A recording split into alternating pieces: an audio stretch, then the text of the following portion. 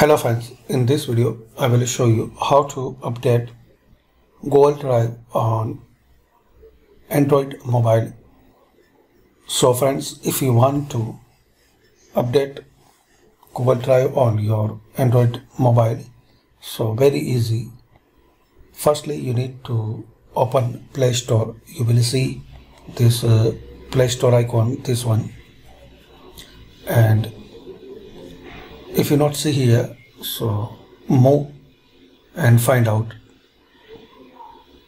then click on Play Store. Now here search Drive, so type here Drive and open Drive. So as we can see, update is available. Click on update. Again click on update and wait for a while. So hopefully guys you like this video. By these simple steps we can know how to update Google Drive on Android mobile. Thanks for watching. Please comment this video useful for you or not.